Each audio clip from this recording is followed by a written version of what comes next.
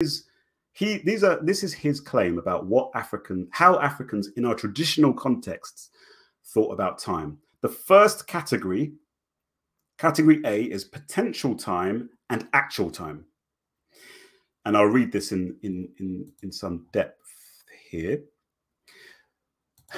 Yeah. The question of time, this is jarring. Listen to this.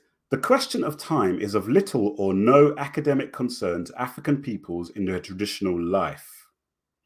For them, time is simply a composition of events which have occurred, those which are taking place now, and those which are inevitably or immediately to occur. What has taken place now and those which are inevitably or immediately to... Oh, sorry, I just repeated that.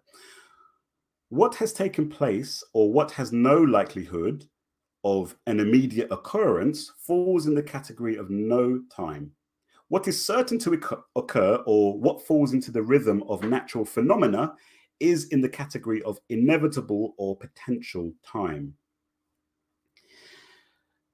The first thing I want to just say is that's the claim. That's the claim. I'm like, whoa. Basically, you know, the Africans have no interest in the future. And I'll carry on because he says it here. Look at this. Listen to this.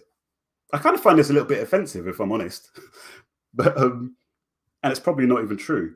The most significant consequence of this is that, according to traditional concepts, time is a two-dimensional phenomenon in the African traditional context.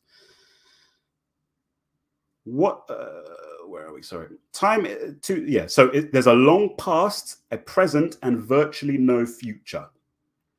The linear concept of time in Western thought, with an indefinite past, a present, and an infinite future, is practically foreign to African thinking.